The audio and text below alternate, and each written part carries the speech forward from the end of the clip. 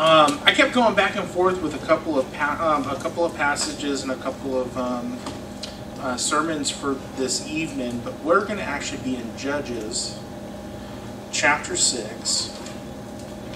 And we're going to be going over a couple of passages in Judges. There are a lot of characters through the Bible that and especially even this morning we were talking about Joshua. And different men and different women of the Bible, they either challenge you in the aspect of what to do, and oftentimes some of them kind of give you instruction on what not to do. Gideon is a man in which that is kind of both. He gets it right sometimes, he gets it wrong sometimes. But the funny thing is Gideon is very, not just realistic, but Gideon is very relatable.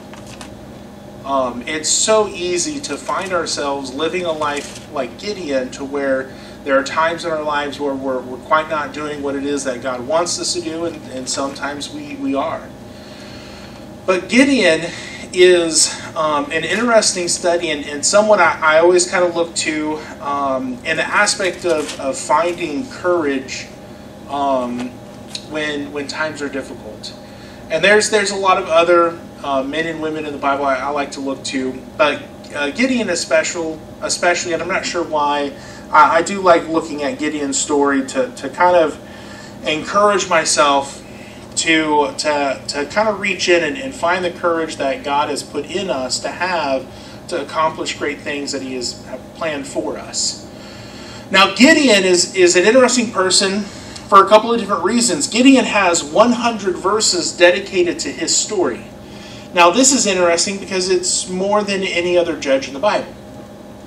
So the funny thing is you take Judges and you actually look at the amount that's divided for each of these judges that come out, Gideon actually has the largest amount dedicated to his account. Gideon is the only judge that we see this personal struggle of faith and courage.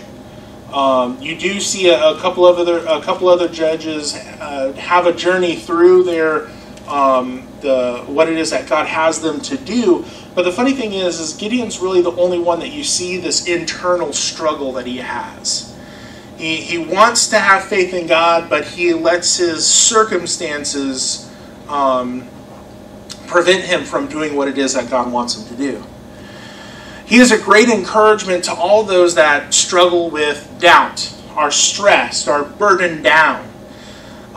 Those that see themselves as never having enough for God, and pressured by others to do something other than what God wants them to do. Gideon is a good person to study and read and to consider. Now we're going to start our journey with Gideon here in Judges chapter 6, starting in verse 11. And it says, "And there came an angel of the Lord and sat under an oak which was in Ophrah, that pertained unto Joash the Abiezrite. And his son Gideon threshed wheat by the winepress to hide it from the Midianites. And the angel of the Lord appeared unto him and said unto him, The Lord is with thee, thou mighty man of valor." Now, when we come into this scene and we're introduced to what's going on, we find out a few things. Israel was in dire straits at this time. First of all, they got themselves into a mess. Judges chapter 6:1 says that the children of Israel did evil in the sight of the Lord, and the Lord delivered them into the hand of Midian 7 years. So we begin to see the cycle that Gideon is in the middle of, where God raises up a group to punish and to chastise Israel, and that's the Midians for 7 years. And every year during the harvest, the Midianites would come to Israel to pillage. So we're going year after year after year of the Midians coming in and pillaging and almost forcing Israel to start over. And that's going to put a damper on, I mean, it's the harvest. It's going to put a damper on everything. If people don't have food, how are they going to do anything else? I mean, it's hard to be a blacksmith when you're starving for food and trying to find something to sustain yourself. It's hard to do anything if you don't have food and sustenance. The Israelites would actually hide in caves, mountains, and strongholds. God did not intend for that. God did not have that plan for Israel.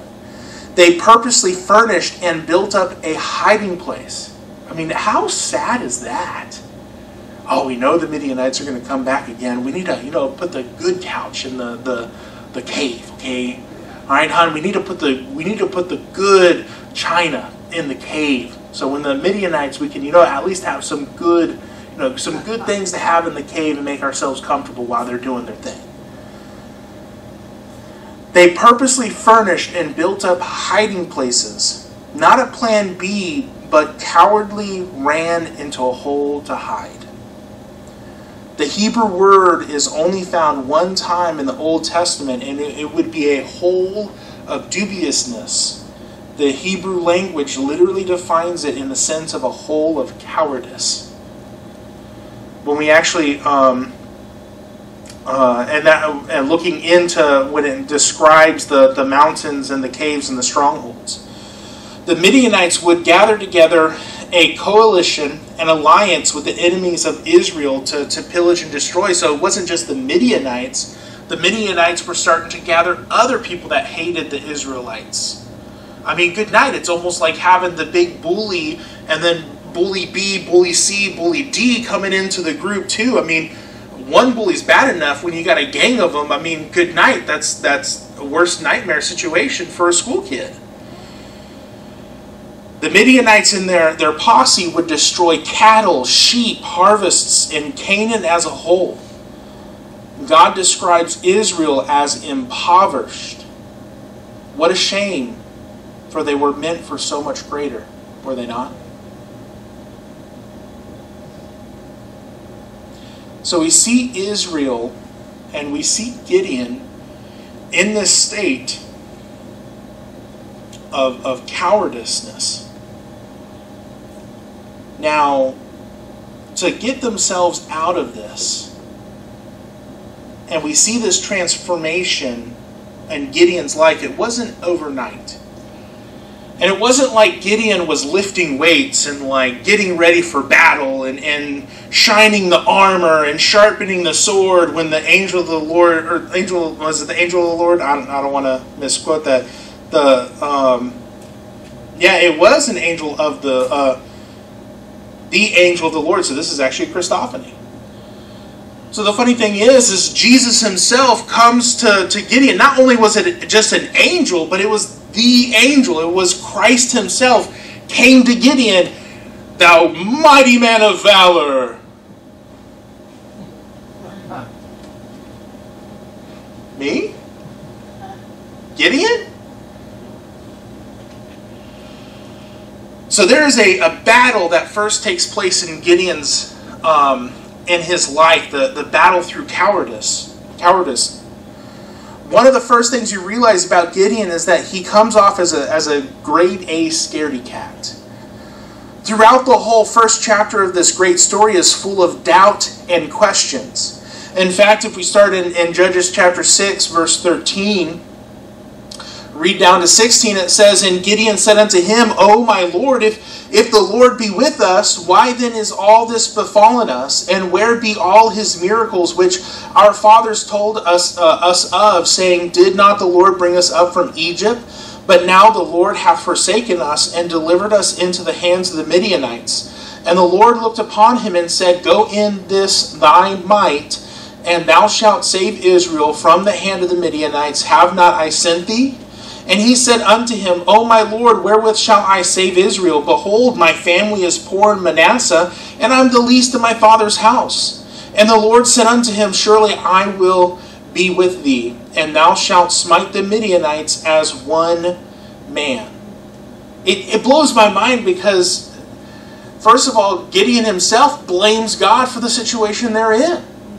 But it wasn't God that turned his back on Israel. It was Israel that had turned their back on God.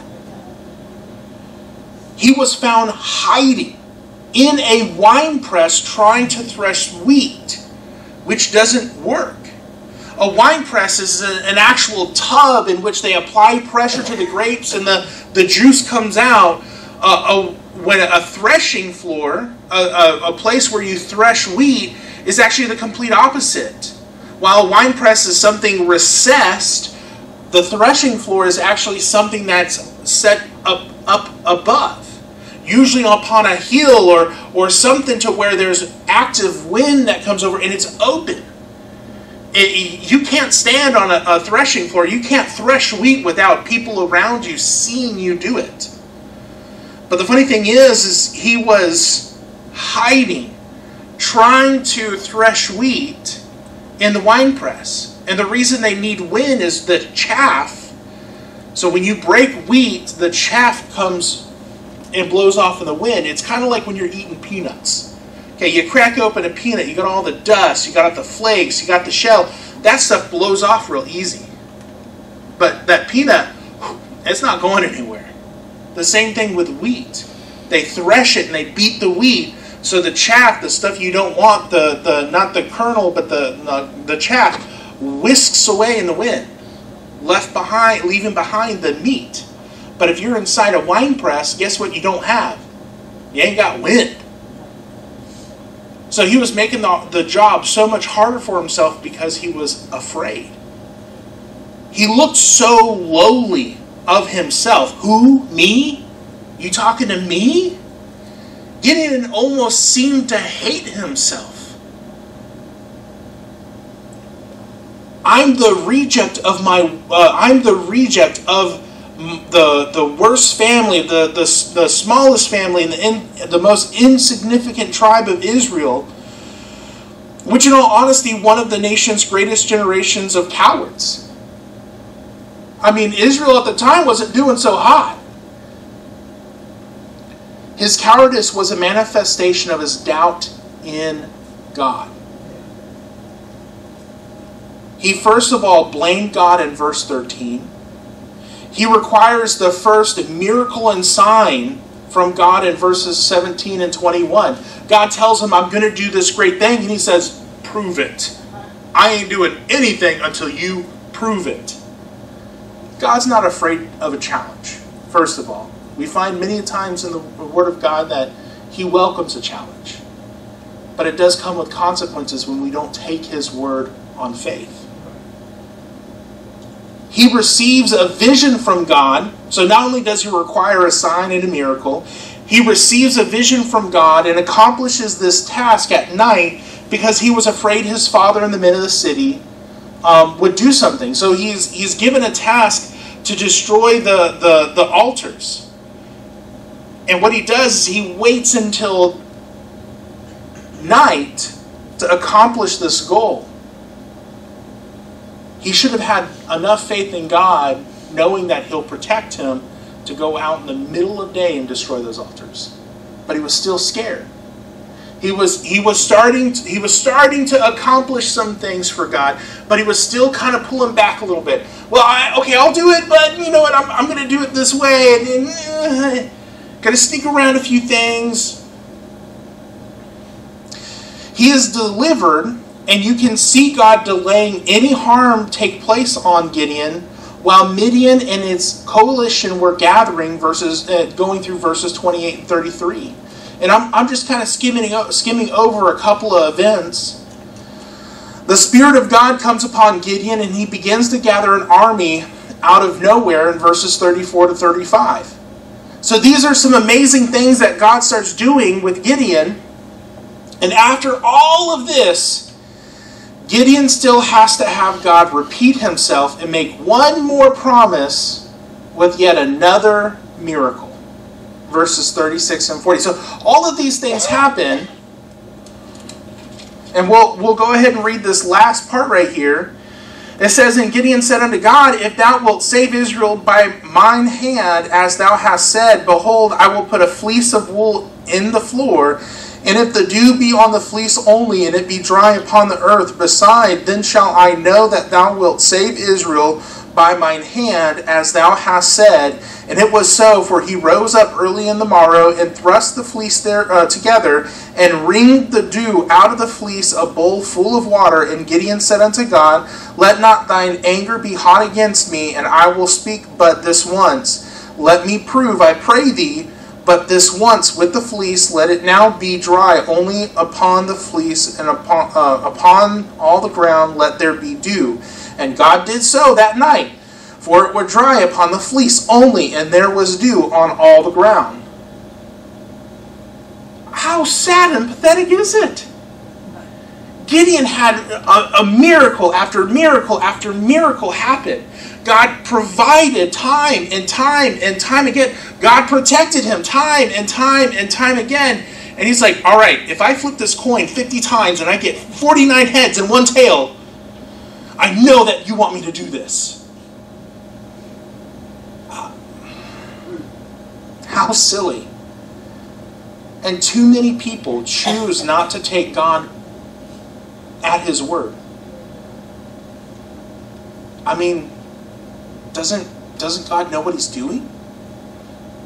But yet we act like he doesn't. Won't God take care of us? Yet we prepare like he won't.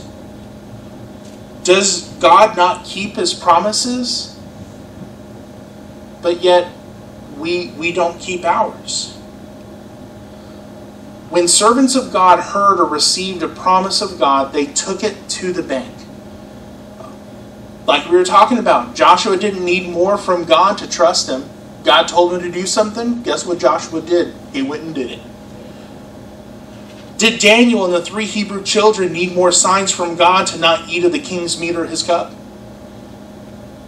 Did the 3 Hebrew children need another sign to not answer the king carefully? It's not like the 3 Hebrew children were like, all right, huddle up real quick. Should we do it? No. They all in unison knew exactly what they were supposed to do. Did Stephen need another sign from God as he was stoned to death as he was preaching, and forgave them? Did Paul and Silas need another sign from God as it seemed like everything was going wrong through the first missionary journey? Good night. You want to look at the missionary journeys? The first missionary journey just seemed like failure after failure after failure. I mean, I'm surprised they went at it the second missionary journey after the first one. I'll be honest, if it was me, I don't know if I would have had that faith to be completely transparent. But they knew what God wanted them to do. It wasn't the result they were looking for. They were looking for God. Sadly, Gideon, like many Christians, need a sign from God to live a holy, separated, God-fearing, Bible-reading, prayer closet, and righteous-filled life. 2 Timothy 1:7, which has become a favorite verse of mine, for God hath not given us a spirit of fear, but of power and of love and of a sound mind. Not that I've talked about it recently and whatnot. One of my goals is to do 5K runs every day for 30 days. And I'm thinking I'm probably going to do it for 3 months straight. The reason I do it is because of that verse. Because of 2 Timothy 1:7. Now, granted, yes, I need to lose weight. I need to be healthy. And I'm thinking long term, I want to be around for Aubrey. I want to be able to see her graduate high school. I want to walk her down the aisle. I mean, I'm not going to be able to do that if I'm 350 pounds and dead by I'm 45. Don't listen to me, Amanda. Don't listen. I'm taking active steps to improve that. But one of the biggest reasons I'm staying disciplined to do this is because we're told, for God had not given us a spirit of fear, but of power and of love and of a sound mind. When you study the Greek of a sound mind is talking of a disciplined mind. And I want to be a disciplined person. And that's one of the reasons why one of the biggest reasons I'm doing this 5K run for 30 days. And very possibly 3 months straight.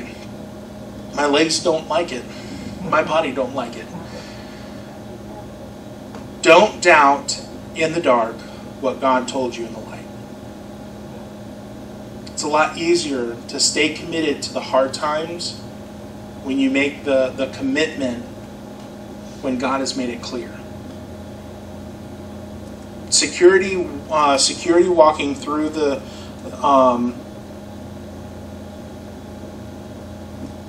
that's a typo. So not only was there a battle through cowardice, there's a battle through circumstances. Finally, Gideon had given it to God and was willing to follow his lead and promises, but now that he was willing to live by faith, he was going to have his faith tested. Judges chapter 1 through 8 says, Then Jerubbaal, who is Gideon, and all the people that were with him, rose up early and pitched beside the well of Haran, so that the host of the Midianites were on the north side of them by the hill of Moreh, in the valley. And the Lord said unto Gideon, The people that are with thee are too many for me to give the Midianites into their hands, lest Israel vaunt themselves against me, saying, Mine own hand hath saved me. Now therefore go to, proclaim in the ears of the people, saying, Whoever is fearful and afraid, let him return and depart early from Mount Gilead. And there returned of the people 22,000, and there remained 10,000. And the Lord said unto Gideon, The people are yet too many. Bring them down unto the water, and I will try them for thee there. And it shall be that of whom I say unto thee, This shall go with thee, and the same shall go with thee, and of whomsoever I say unto thee, This shall not go with thee, and the same shall not go. So he brought down the people unto the water, and the Lord said unto Gideon, Every one that lappeth of the water with his tongue, as a dog lappeth, him shalt thou set by himself. Likewise, every one that boweth down unto his knees to drink. And the number of them that lapped, putting their hand to their mouth, were 300 men. But all the rest of the people bowed down upon their knees to drink water. And the Lord said unto Gideon, By the 300 men that lapped I will save you, and deliver the Midianites into thine hand, and let all the other people go every man unto his place. So the people took victuals in their hand, and their trumpets, and he sent all the rest of Israel, every man unto his tent, and retained those 300 men, and the host of Midian was beneath him in the valley. This is quite an interesting turn of events. Usually they're always trying to keep the army together, are they not? Watch any war movie or read any story or book about war and battle. They're always trying to bolster the army. They're always trying to, if you know anyone else that wants to fight for the cause, have him join. But the funny thing is we have the complete opposite happen for Gideon. He starts with this amazing army that, man, it was guaranteed victory. But yet, there's too many of you. There's too many of you. You guys are going to take the credit, okay? Gideon is on fire in this chapter. Tells those that are afraid to leave. If you're afraid, leave. Tuck tail and run. I can't remember the last time I've heard, did George Washington say that at some point in time? No. I'm pretty sure Napoleon, that was never something he would ever tell any of his men. Alexander the Great, no. The funny thing is Gideon was told, you're afraid, leave. We have no room for you. Tell those that are not observant, that would put their mouth down to the water and lap up with their tongues, that you leave. You're not observant. You're not paying attention to your surroundings. Only the men that bring the water up to them so they can see and drink. It was kind of that picture of those that are paying attention to their surroundings may stay. And the 300 prepared for the journey and prepared for the battle, taking food and lanterns with them. Gideon's victory was not found in his wit, but his victory was found in God's promise to provide and protect. He receives a tip from a dream, and the Lord guides him through one of the greatest tactics we could have ever seen. It wasn't a divide and conquer, but divide and confuse. And what they had done, they had surrounded the camp, and they had taken the lanterns and the trumpets, which would signify that there was a division of men. So these 300 men were, by the Midianite side, would have represented, hey, for every light I see, there's 10 or 100 other men with that one single man. So the funny thing is Gideon comes up, breaks the lantern so the Midianites could see it, blow the trumpet. It's the middle of the night. Not only are the Midianites confused because they woke up from their slumber, but they're surrounded by what looks like tens, if not hundreds of thousands of men. Faith is commonly called blind. Faith is commonly called blind. Sadly, we have brought this into this misleading narrative in Christianity. Faith isn't blind. James 1:6 tells us, but let him ask in faith, nothing wavering, for he that wavereth is like a wave of sea driven with the wind and tossed. Mark 9:23, Jesus said unto him, if thou canst believe, all things are possible to him that believeth. Romans 1:17, for therein is the righteousness of God revealed from faith to faith, as it is written, the just shall live by faith. Hebrews 11:6, but without faith it is impossible to please him, for he that cometh to God must believe that he is, and that he is a rewarder of them that diligently seek him. Faith isn't blind. Faith isn't blind. We are challenged to step out on faith, but faith requires some unknown element of course. If the Bible in my life has taught me anything about faith, that the only way we grow in faith is by being stretched and relying on the promises of God. Faith requires a storm. Faith requires a void. Faith requires a burden with no cure. Faith requires pain. Faith requires the dark. If we had all the answers laid out right in front of us to where we could go up and God told us the car to buy, we wouldn't have faith. There is an unknown element, but it's not blindness. We're not blind going through this. R.A. Torrey says if we are to have real faith, we must study the Word of God and discover what is promised. Then we must simply believe the promises of God. Trying to believe something that you want to believe is not faith. Believing what God says in His Word is faith. Now there's a battle through cowardice. There's a battle through circumstances. But there's a battle through compromise. Now we know the story of Gideon being a coward. We know the story of Gideon going through the battle and finding victory. But there is a battle that Gideon faces and fails. Sadly, while the previous chapter covers Gideon winning the war, it covers Gideon losing the victory. He had the victory in his grasp and then wasted the opportunity that he had been given. Judges 8:4 says, and Gideon came to Jordan and passed over, he and the 300 men, and were with him, faint yet pursuing them. That's a passage I love. They were faint yet pursuing. They still had a job at hand to take care of. Gideon was tenacious in getting the job done at this point. This is a complete 180 from what we saw before. And it wasn't Gideon that did this. This is God working in him that transformed his life. Sadly, it would cost him something though. Even though he was abandoned and rejected, he returned suit. He would further divide the wedge between him and other tribes. And there's a lot of backstory because Gideon starts to have some inner fighting with some of the tribes, and he starts to lose focus and starts to waver. Judges 8:21-24 says,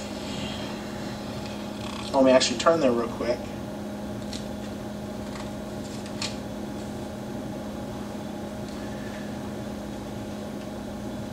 8:21-24, then Zebah and Zalmunna said, Rise thou and fall upon us, for as the man is, so is his strength.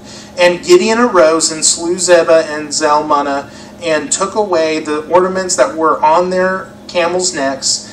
Then the men of Israel said unto Gideon, Rule thou over us, both thou and thy son's son also, for thou hast delivered us from the hand of the Midian. And Gideon said unto them, I will not rule over you, neither shall my son rule over you. The Lord shall rule over you. And Gideon said unto them, I would desire a request of you, that ye would give me every man the earrings of his prey, for they had golden earrings, because they were Ishmaelites. Gideon would miss the point. He, yes, drove out the Midianites. He did not lead them back into good standing with God. Judges were not only supposed to drive out those chastising Israel, but they were supposed to lead the nation into peace. And Gideon was like, I'm good, thanks though. He accomplishes the first portion of driving them out, but then supposed to give them leadership into spiritual growth. But the sad thing is he misses that second portion. Gideon was more concerned of getting the spoils of victories, but not the responsibility of one. He took gold and women, but did nothing else. When God introduced himself to Gideon, he addressed him as a man of valor, because that is what God had desired for Gideon. He had potential, not because Gideon was great, but God chose him to do these great things. Romans 8:29 says, For whom he did foreknow, he also did predestinate to be conformed to the image of his Son, that he might be the firstborn among many brethren. Romans 8:32 says, He that spared not his own Son, but delivered him up for us all, how shall he then with him also freely give us all things? And Ephesians 2:10 says, We are his workmanship, created in Christ Jesus unto good works, which God hath before ordained that we should walk in them. Gideon is an incredible person to study, because he first of all starts off as a coward. And he finds that faith, that trust in God. And then not only that, his faith is tested and becomes the great man of valor that God had destined for him. And I know we kind of skipped through a lot of the story. We really don't have enough time for one evening to read everything that goes through with Gideon.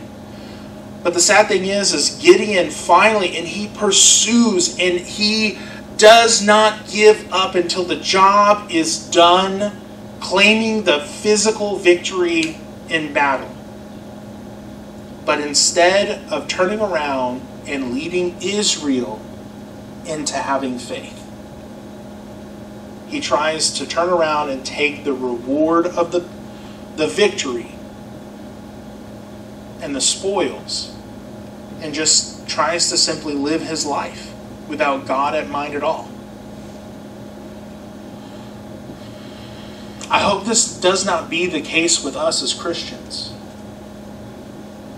I wonder what giant we're facing right now. And I feel like I'm just facing the giant of summer heat in Florida right now. The giant of embracing having our first kid. We have some challenges that are happening in our lives right now. But I don't want to be a man of cowardice. I don't want to be a man that tucks tail and run. I also don't want to be a man that blames God. I don't want to be a Christian that will force God to prove himself time and time again.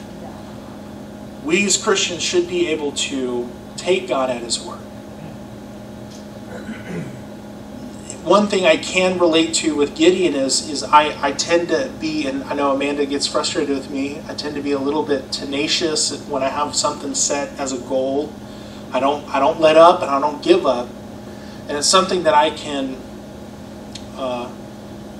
admire in a man like Gideon. But why have that tenacity if I accomplish the goal, turn around and consume it upon my own lust, for my own flesh? And that's one of those things that I know I'm working a lot right now, just trying to provide for our family and get ready for this new chapter. But I don't want to get ourselves in a good position to consume it upon, oh, let's go get a jet ski, or let's go get a boat, let's go buy a whole bunch of fishing gear. Now, I want to be wise and follow after what God has planned for us in this chapter of life. Don't forget God in our decisions that we make. Don't forget God when we need to reach down and find some courage. Because in all honesty, we're all men and women of valor. We truly are. The funny thing is, the Word of God calls us, and I always claim this all the time, we are more than conquerors. Have you ever thought of that? God Almighty calls every single one of us in this room more than conquerors. Man, sometimes I think, man, Napoleon, Alexander the Great, Genghis Khan, men that terrorized nations, those were conquerors. But the funny thing is God looks upon those men and looks upon you. He says, you're more than that. You're more than a conqueror. And that's not because Gideon found the strength that he needed, but he relied upon the God that promised to do great things in his life. Let's pray. Lord, I just thank you for what you've done for us today.